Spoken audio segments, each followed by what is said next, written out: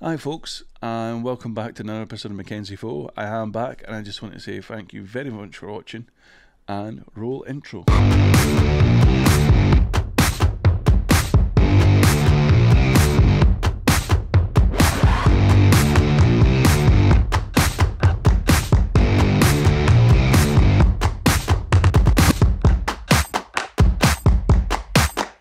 Hi folks, welcome back, and I'm just going to crack into this short one.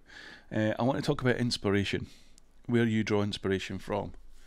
Now for me, growing up as a kid, I was always drawn to like Hollywood and the magazines, seeing all these famous actors and actresses and all these beautiful shots and stuff, and that's what drew me into photography, was how to create all these amazing shots and how the lighting was just so different from the real world, and the fantasy of it all, where everything looked perfect, and I liked that and I was drawn to it.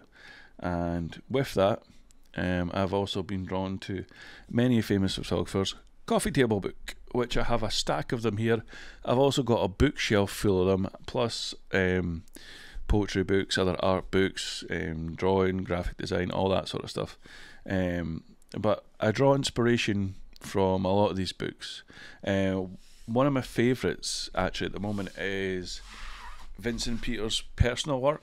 Now I bought this the day it came out because I had The Light Between Us before it, which is his celebrity portraits. But these ones are just obviously all his personal work that he's decided to put in this book, and I'm just trying to figure out which ones I can show you. I mean, there's pictures of celebrities in there as well, but they're more sort of his personal work, and there is a lot of images in there that I can't show you because of YouTube's what do you call it, guidelines or something about nudity. Anyway, I don't want to get demonetized, even though I'm not making any money, but I don't want to get the video taken down. So yeah, that's one of my favourite books. I also got some new books by Andy Gotts for Christmas, which I can't wait to have a proper look at, and Peter Lindbergh, and there's so many, like Martin Schuler, David Bailey, Duffy, guys for the 60s as well. I love all their styles and the way they work. Trying to figure out how they've lit it, whether it's been photoshopped or not. I love studying the image and just picking it apart and figuring it all out.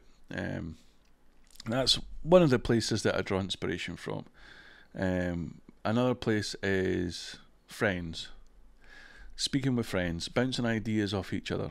And with that, I found inspiration for a new project. Obviously with things happening, other things have been put on the back burner. So my Selkie's book that I've been wanting to do for the past 4 years, that's on the back burner because I don't think that's ever going to be finished, to be honest, with my time scale. So what I'm focused on now is I've started the project. I don't know what it's going to be called yet, but I'm going to make a coffee table book just like one of these ones, but of the people that are in my life. So the people that are surround me, I'm going to do a portrait of each of them, and I just want to be able to have something tactile for them to have when I'm gone.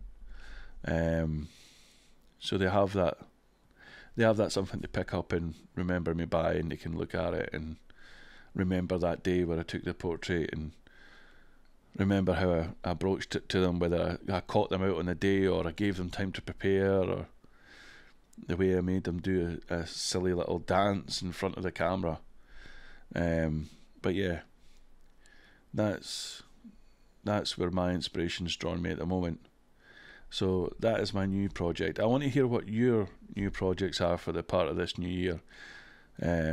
You should have one. Everyone should in the new year, or you're still trying to finish off the old ones. I'm giving myself a timeline of 1.5 years to do this project. The other half of the year, I'll be looking at possibly getting publishers and printers and all that involved and seeing what can come of it. But anyway, yeah, let me know down in the comments what your inspiration for this new year is. or is there a new skill you want to learn, or a new technique, or something that you just want to focus on just for yourself, photography wise. But yeah, start a conversation in the comments. I'll more than happily join in. My channel's still very small, so I'll only get like maybe 1 or 2 comments, and I will get back to you. Might not be on time, but I'll get back to you. So yeah, before I go, I'm just going to say that if you're looking for something nice to wear that supports someone, if you go to my website, www.mackenziephoto.com, and on that website you'll find the shop. If you go into the shop, there is an array of amazing items in there. Now, from the shop, you can order hats, t-shirts, even face masks that say "fuck cancer" on them. Now, they are a nice thing to wear. One, you get to swear in public. Who is going to deny you saying "fuck cancer"? Think about it. If anyone says that you shouldn't be wearing that, they say that you're supporting cancer. That makes you a nasty person. So you get to swear in public with it. If that's too much for you, there is censored versions. But yeah, if you go on there and you buy it, it helps support me and my family. I'd really appreciate it. There's also limited edition prints in there. And because I'm such a nice guy, I'm going to give you a 10% discount code. It's MackenziePhoto-10. That's MackenziePhoto-10. It's not going to be in the description. It's only for the people that watch the video. But anyway, I'm going to go now. I'm just going to say thank you very much for watching.